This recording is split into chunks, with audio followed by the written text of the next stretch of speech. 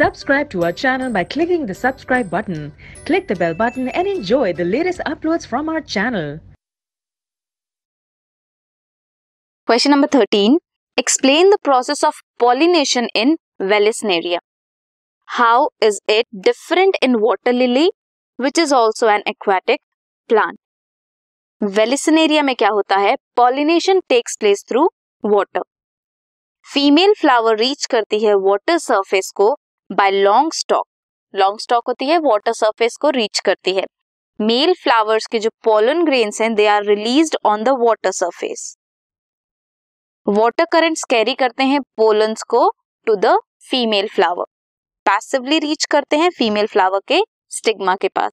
फिर फर्टिलाइजेशन होती है. In case of water lily, pollination takes place through wind और insects.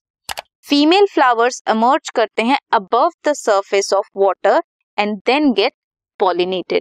This was question number 13.